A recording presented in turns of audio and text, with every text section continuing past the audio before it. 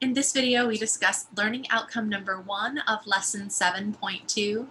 My goal is that by the end of this video, you'll be able to describe the characteristics of the student t-distribution and find a critical value t sub alpha over 2 corresponding to a given confidence level. But first, let's put that in context. Remember, lesson 7.2 is about using sample data to make inferences about a population mean. We're going to do that in 2 ways. We're going to find a point estimate for the population mean, and then we're going to find a confidence interval for the population mean in much the same way that we found a confidence interval for our population proportion in lesson 7.1. But here it's going to be a little bit different. In order to compute a confidence interval when that population standard deviation is unknown, which is usually the case, we have to familiarize ourselves with a new distribution called the student t-distribution. That's what this video is about. We're going to learn about a student t-distribution. We're going to learn about finding critical values that are on that distribution. And that is going to allow us to compute confidence intervals in the next learning outcome. So that's where we're going, and that's why we started with this. But first, let's review some notation for confidence intervals. This is notation for confidence intervals for estimating a population mean in the case when the population standard deviation sigma is not known. So remember, mu represents the population mean. That's the variable we're trying to estimate. N is the number of sample values or sample size. X bar is the sample mean. E is the margin of error. And S still represents the sample standard deviation. Now, I'm just going to give you a preview. We're going to talk about this more in the next video when we discuss the next learning outcome. But here are some formulas for computing the confidence interval. Under certain conditions, the confidence interval for the population mean can be computed when the population standard deviation is unknown, and it can be computed using these formulas. The population mean mu is going to be between the sample mean minus the margin of error and the sample mean plus the margin of error, where the margin of error is given by this t sub alpha over 2 times the sample standard deviation divided by the square root of the sample size. The critical value t sub alpha over 2 is a value from a distribution called the student t-distribution. The distribution itself depends on the sample size n, and the critical value will depend on our desired level of confidence. So we need both the sample size and the desired level of confidence in order to find that critical value t sub alpha over 2. So the goals of this part of lesson 7.2 are to learn about the student t-distribution, to define a term called degrees of freedom. We'll talk about what degrees of freedom represent and how we compute degrees of freedom for confidence interval problems involving population means. And then we will learn how to compute those critical t-values, which we're going to need when we compute confidence intervals in the next part of lesson 7.2. So here's a little bit of history. The student t-distribution was developed by a Guinness Brewery employee, having trouble today, William Seeley Gossett. He needed a distribution that could be used with small samples. Now, the brewery would not allow employees to publish research results. So William got around this by publishing them under the pseudonym student. So that's why it's called the student t-distribution. It was published by student, and the student was this brewery, I don't know why I have such a hard time with that word, brewery employee, William Seeley Gossett. And if you want to learn more about him, you can click on his picture and it'll take you to the Wikipedia article about him. Now, here are some key features of that distribution.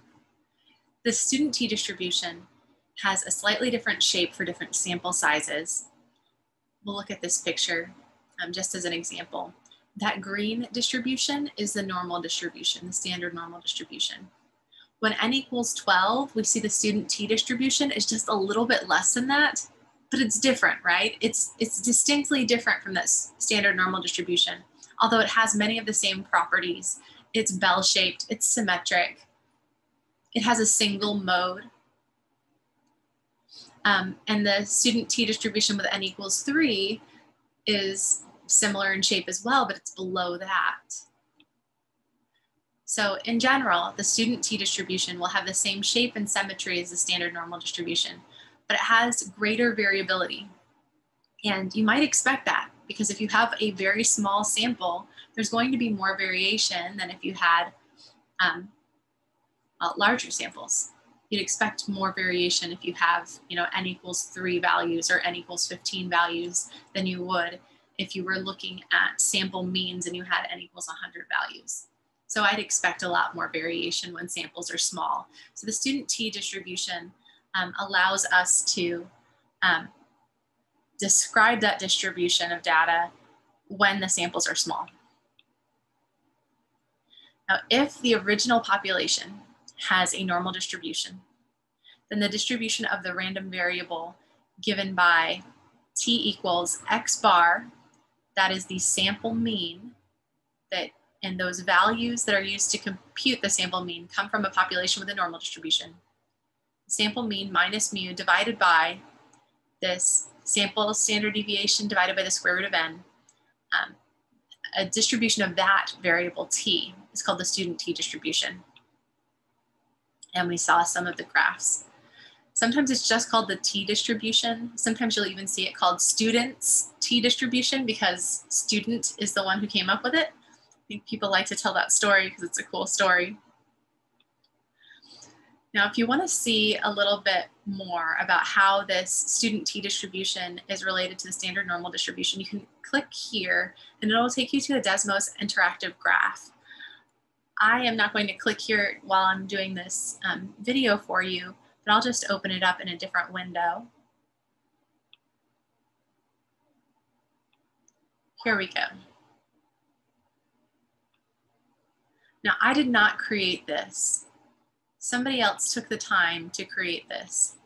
But this red curve is the graph of the probability density function for the standard normal distribution. So that red curve is our typical bell curve for the standard normal.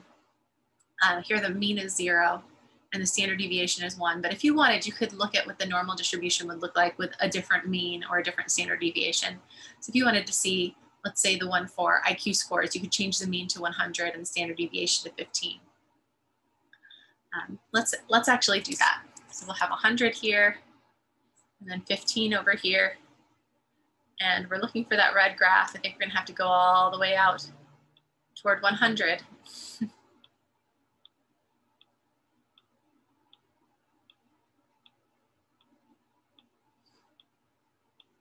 You see it starting to grow. We're way off in the left tail of that distribution.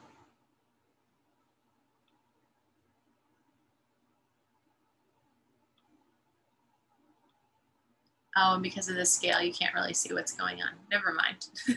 Let's go back to a mean of 0 and a standard deviation of 1. And actually, let's go back to the original graph.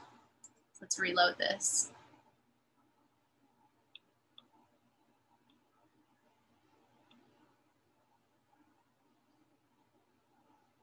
But you can theoretically play with it. You're just gonna have to zoom in and zoom out in order to see the graphs. Okay, so we're here. And we've got this red curve, which is the standard normal distribution. And this blue curve below it is the distribution or the probability density function for the distribution associated with the student t distribution. So this is the student t. It's given by this formula. It looks pretty complicated, and I will never even, I would have never even shown it to you if I didn't want to show you this graph over here. But this is the formula that's being used to generate this graph. And this is what I wanted to show you. This, oops, there's a space missing there. This slider will allow you to see different student t distributions for different sample sizes. So that blue one is the student t distribution with n equals 4. So that means you only have 4 values in your sample. Maybe you only have two values in your sample. That's what the student t looks like. See how it's very symmetric. It still has a mean of 0, but the standard deviation is larger. it's maybe not obvious to you that the standard deviation is larger, but you see how this left tail and the right tail are a little bit thicker? It's because the data is more spread out. If it's spread out more, that's more variation. And if there's more variation, that's measured with things like standard deviation and variance. So there's more variation in the student t-distributions. That standard deviation is going to be greater than 1, whereas the standard deviation for the standard normal, the red curve, is equal to 1. Now let's look at what happens as n increases. So there's n equals 3, n equals 4, n equals 5, n equals 7. See, as n goes on, as n grows, that student t-distribution gets closer and closer to that normal distribution. And this is pretty cool. If you just press this little button here, it'll run backwards and forwards. So you can see, I wish I wasn't going so fast, that as the sample size increases, that student t-distribution gets closer and closer to that standard normal distribution. Now that link is in these slides, so check out those slides and play with that little interactive graph yourself if you want to. You can even change the mean and the standard deviation on the standard normal distribution. You just have to zoom in or zoom out in order to see the big picture. Okay, so let's talk about some of the key features of that student t-distribution that we just saw. First, it has the same general symmetric bell shape as a standard normal distribution, but it has more variability. So the standard deviation is greater than 1, which is what we would expect with smaller samples. I would expect more variability if my samples are small. If I select 4 values and then I select 4 different values and I select 4 different values, well, there's going to be more variation in that than if I had selected 100 values and then selected 100 values. I hope that makes sense. It makes intuitive sense to me. The mean of the student t-distribution is t equals 0. And again, the standard deviation varies with sample size, but the standard deviation is greater than 1. Turns out there is less variation the larger the sample. And as that sample size gets larger, the student t-distribution gets closer to the standard normal distribution. Okay, now in order to compute the confidence interval that we're going to compute for the population mean in the next video, we need to be able to find this critical value, t sub alpha over 2. Now this serves the same purpose as the critical value z sub alpha over 2, but the critical t values are going to take on different values than z sub alpha over 2 because the student t-distribution depends on the sample size. So the value for t sub alpha over 2, just like z sub alpha over 2, separates the top alpha over 2 area from the rest of the area under the curve. And here's an example. When n is equal to 15, we get a student t-distribution that looks like this. If we have a confidence level of 95%, just like with our critical value for z sub alpha over 2, we want 95% of that area in the middle. So we want 95% of those sort of typical values of the sample mean in this case. And then we want the remaining 5% of the area to go into the 2 tails. So you have 2.5% on the left tail and 2.5% on the right tail. The question is, well, what is the t value for n equals 15 when we're looking at the student t-distribution that separates that top 2.5% from that bottom 97.5% of the area, or this top area of 0.025 from the bottom area of 0.975. It turns out that that t value, t sub alpha over 2, is 2.145.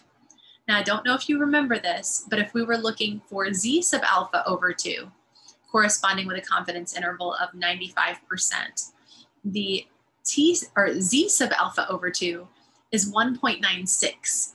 So this is just saying that we have to go out a few more standard deviations, or excuse me, these are not standard deviations anymore. We have to go out to this t value in order to capture that same area, whereas we only had to go out 1.96 standard deviations when we're looking at the standard normal distribution. So the student t distribution and the standard normal distribution are playing the same role here, but the values are different because the standard deviation of the student t distribution is not equal to 1. It's a little bit more than 1. But we're still, if we're looking at a 95% confidence interval, we're still trying to capture those sort of common values of the sample mean in the middle, those 95% of common values. And then we want to say all the sample means that are significantly high or significantly low, they're going to be out in this tail or in this tail, in that top 2.5% or the bottom 2.5%. And the critical value that separates those typical values of the sample mean from those atypical values, those significant values, significantly high or significantly low values of the sample mean, well, that's T sub alpha over 2. So that's 2.145 in this case for n equals 15 in this confidence level, or the t value over here. Because of symmetry, this t value would be negative 2.145. Okay. So the student t distribution is different from sample size to sample size. As n changes, we need a different distribution. The shape changes as the sample size changes. So sometimes instead of calling this a student t distribution, I will call it the student t distributions, because there's more than one and there are infinitely many, one for each possible sample size. You just go on forever. And basically we just need to know which one to choose. We need to choose the correct one. The various distributions are not typically identified by sample size. They're identified by what's called the degrees of freedom associated with our data set. The degrees of freedom is abbreviated DF. The number of degrees of freedom for a data set is given by this. This is the number of sample values that can vary after certain restrictions have been imposed on all data values. In this context, when we're talking about constructing confidence intervals and we're trying to find T sub alpha over 2 for a particular, for a particular confidence interval, we're going to need this degrees of freedom equal to n minus 1. And if you're wondering why n minus 1, it's very similar to something that we talked about earlier. And I don't remember which lesson it was associated with, but we talked about this idea that if you have n values in your data set, you're free to choose n minus 1 of them, but the last one, you're kind of stuck with it. It always reminds me of, whenever I think of degrees of freedom, it always reminds me of this idea that no one likes being picked last. If you're ever a kid playing dodgeball at school and people were picking teams, someone picked a person for the team and someone picked a person for the team and someone picked a person for the team. And if there were 16 students, 15 of those students were chosen, and then the last guy was just stuck on whatever team was next, right? So there were only 15 choices if there were 16 students. In the same way, if we've got n sample values, we're free to choose n minus 1 of them. So those are the degrees of freedom for our purposes in this course, or for our purposes in this section on confidence intervals of population means.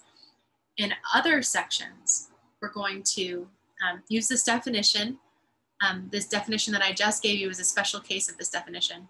The number of degrees of freedom is the number of sample values that can vary after certain restrictions have been imposed on all values. So it's basically which ones can you choose? That's how I think of it. How many of these values can I choose? If I've got n of them, I can choose n minus 1 of them before I'm stuck with the last one. So that no one likes being picked last will hopefully remind you that degrees of freedom is not the sample size, but the sample size minus 1, because you can't pick the last one. You're stuck with it. Okay, so now let's talk about finding this critical value T sub alpha over 2. Here we want to find the critical value T sub alpha over 2 corresponding to a 95% confidence level, given that the sample size the sample has size, n equals 18. So first, what I always do with any problem where I'm asked to find a critical value of z or a critical value of t is I sketch a distribution. In this case, I'm just going to sketch a bell-shaped distribution, and I'm going to label the middle 95% of the area. Because if I want a 95% confidence level, I want 95% of those sample means in this case to fall in the middle of my distribution. So this is the graph I came up with. If you click here, it'll take you to a website called mathcracker.com. It allowed me to sketch the student t distribution. I wanted 95% of the area in the middle.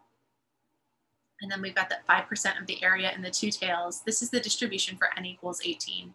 Now, if you don't have contrast with n equals 18 and n equals 20 and n equals 4, and then the standard normal distribution on this, it just looks like another bell-shaped distribution. They're all gonna have basically the same shape. But know that they're slightly different for different sample sizes when you're talking about student t distribution. And then of course, all of those are slightly different from the standard normal distribution. Okay, so we're trying to find that critical t value. We sketch our distribution, we label that 95% of the area in the middle, and the t sub alpha over 2 is this t value right there.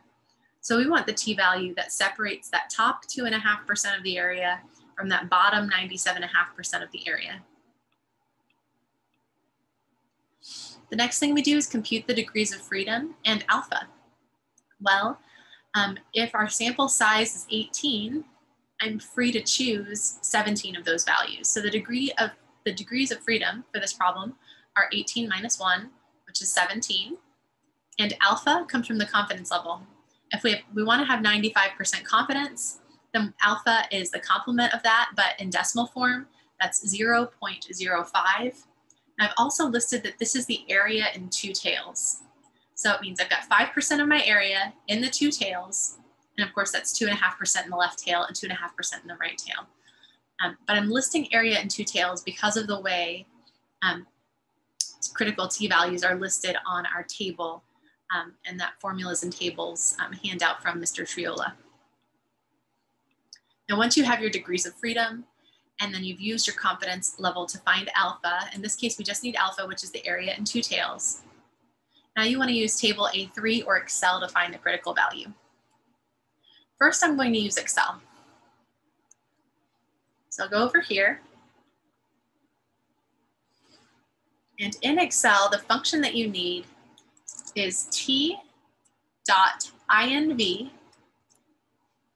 So that means we're not going to give them a t value and ask for the area to the left or the right.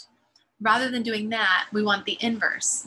So what we want is area corresponding, or instead of asking for area corresponding to a given t value, we want a t value corresponding to a given area. So that's why we need the inverse function. So we use t.inv for inverse. And I'm looking for area in two tails. So you actually type dot 2t, oops, for two tails. And it pops up on that list too as you're typing in Excel. So you'll see a reminder from Excel of the possible functions or the functions that are available. So I want t inverse and two tails, open parentheses, and then the Excel's little reminder tooltip here says the next thing you're supposed to enter is the probability and then the degrees of freedom. The probability, again, is the same as the area under the curve, and we want the area in the two tails. So the area in two tails was 0.05 because we had a 95% confidence interval. The probability is the same as your alpha level, but it's in decimal form. And then we want the degrees of freedom. N was equal to 18, so we are free to choose 17 values. So the degrees of freedom is 17, are 17. And then you hit enter and you get 2.1098, or if we're rounding to 3 decimal places, because that's what you'll have in your table. Oops, that's not what I wanted. Let's go here, that's what I want, and then I wanted fewer decimal places. If we round to 3 decimal places, we get t sub alpha over 2 is approximately 2.110.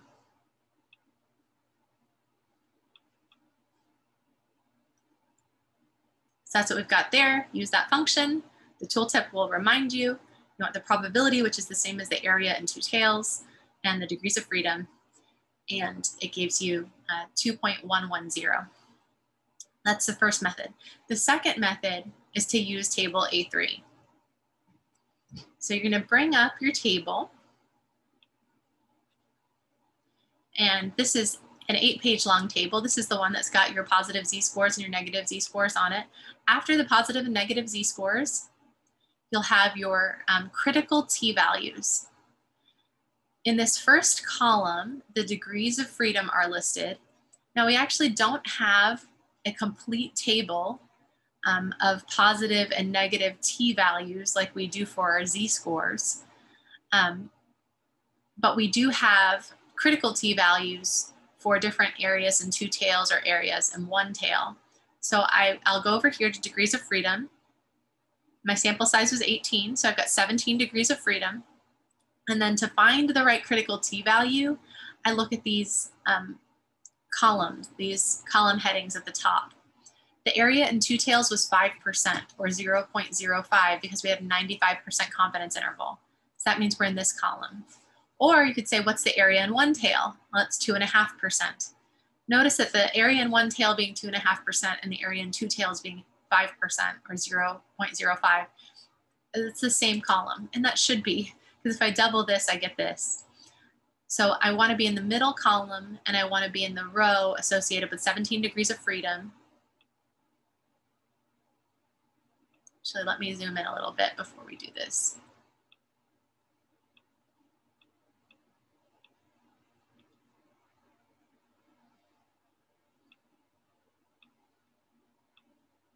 So there's 17 degrees of freedom.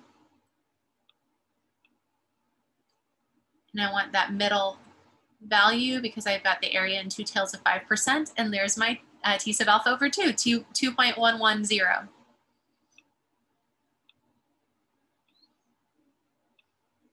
Okay. Sorry, I didn't mean to just focus on my own face for a second there. Let's go back to the PowerPoint.